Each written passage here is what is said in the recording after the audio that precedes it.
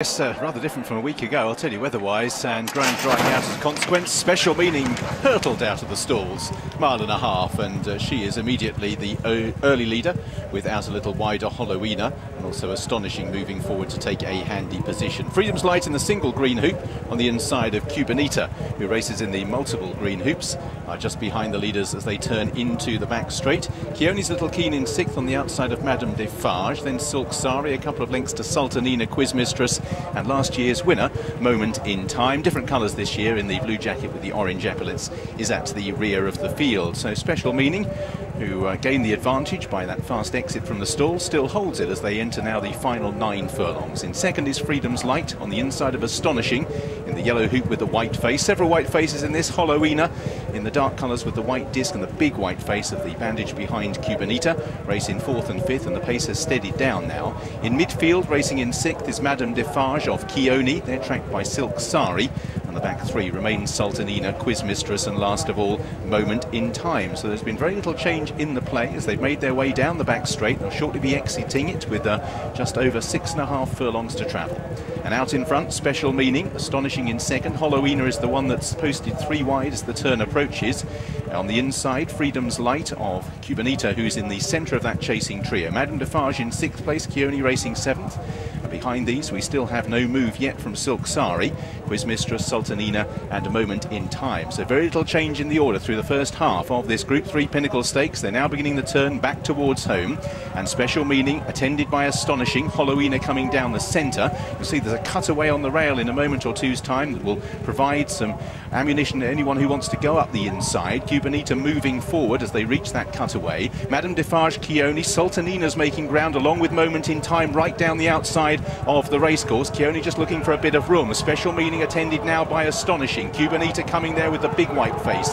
Down the centre, Sultanina running a big race for one so inexperienced. Freedom's Light boxing on. Moment in Time is now under strong pressure. A white-faced wave as they head now down inside the final furlong and a half, and it's Freedom's Light who has moved through now to lead from Sultanina running this mighty race. Quiz Mistress from a long way back is running on strongly, but it's Freedom's Light, Frankie Dettori and John Gosden from Sultanina. Gosden's other runner, Silk Sari, is coming home strongly. Sultanina trying to close down on Freedom's Light on the run to the line. Freedom's Light all out. Sultanina dives. No!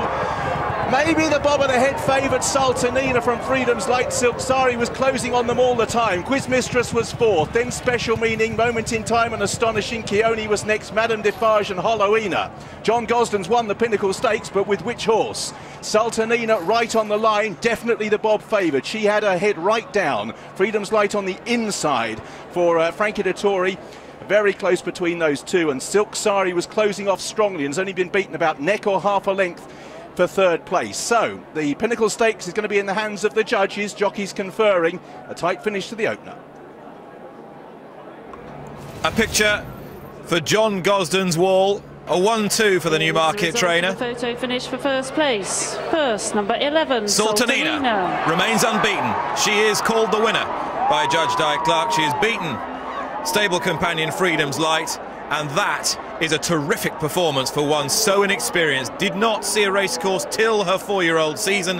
This is it. She showed signs of distinct greenness with a hood on in a Salisbury maiden race, but she won it, hood off today, and she showed real tenacity to get the better of her stable companion Freedom's Light, who is already rated 90. The winner Sultanina is going places. She is bred by Philippa Cooper's Normandie stud. Philippa and husband Nicholas are here today. They've also got 2 runners at Newmarket and 1 at Newbury. They will be thrilled to bits with this, as I'm sure will the man aboard, William Buick. He rides Western Hymn in the Investec Derby, and he's talking to Rishi.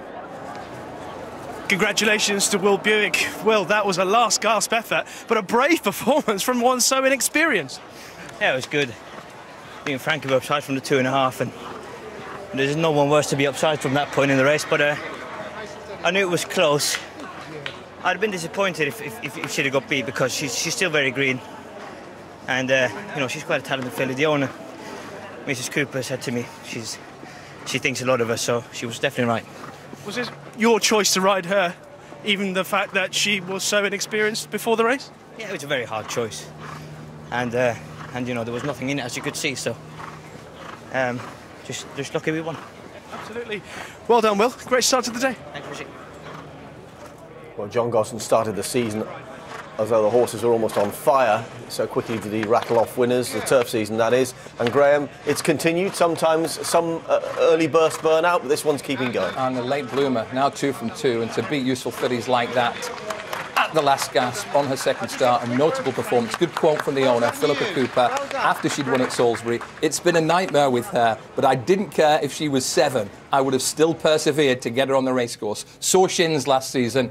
She's shown this lot a clean pair of heels in the engine. She did, yes. Frankie Dettori's filly of George Strawbridge's in the white colours over on the far side. Frankie doesn't use his whip in the closing stages. She's still very green, his filly too. She just flicks her ears once or twice once she's in front near the end. Her head's coming up a little bit. He's trying to keep behind her and keep her balanced. William's got his filly running forward now. She's very determined. Sultanina battles on well, and the third filly home too is one to keep an eye on. Yeah, some smart fillies out of the frame here. And look at this strong late challenge from the winner, right on the nod. And Buick will take plenty of satisfaction from clipping Dettori right on the line there. And down here in the winner's enclosure, William Buick is debriefing a delighted winning owner, breeder Philippa Cooper, and he was just saying he did definitely have the choice between this filly and Freedom's Light, and it was a brave decision to go with one who just raced once. And Philippa, Normandie stud in Sussex, been breeding for about 17 or 18 years and is developing some top-class families. I'm going to go in and have a quick word. She's just taking the photograph for the wall, and it'll be a very special one. Philippa, many, many congratulations. It's all worked out beautifully. It takes a very smart filly to win a Group 3 on just her second start, but as you're saying to it, she is so tough. She is so tough. We've had so much trouble getting her on the racecourse. Oh my goodness, sore shins, sore shins, sore shins. Being able to start back to trainer. But he believed in her. He's been absolutely fantastic, you know, to keep her horse in training up 4. She just won her maiden, and I didn't think she'd won today. And to even sort of be in the first 3 or 4 would have just been amazing. She's so tough. And is that a trait that the family have? Well, her mother won the Lupe, and unfortunately she won them on fractured knees, and she dead heated with Rising Cross, and we wanted her to run in the Oaks, but it wasn't to be. She was injured after that, and her grandmother, Food Broker Fancy, little diminutive, tiny, I remember. Tiny, struggling against Independence and the Sun Chariot and just losing by a short head. She's just got that toughness. I've been lucky with Mum, haven't got anything off onto the racecourse yet, but this one came along and we just believed. She looks like New Approach if you look at her, sort of very heavy top, light framed. Mum is tiny, diminutive, and we just had to persevere, but so brave. And you put an awful lot into the game, emotionally and financially. Yes. Days like this really make it worthwhile. Really, really, and what a wonderful racecourse. We love Haydog. I was saying to Gary Middlebrook, what a fair course, and I said to Nick today, if she's got potential, then we've got no excuses today. Ground's perfect, field's perfect, plenty of room, no argy-bargy, and this is what it's all about.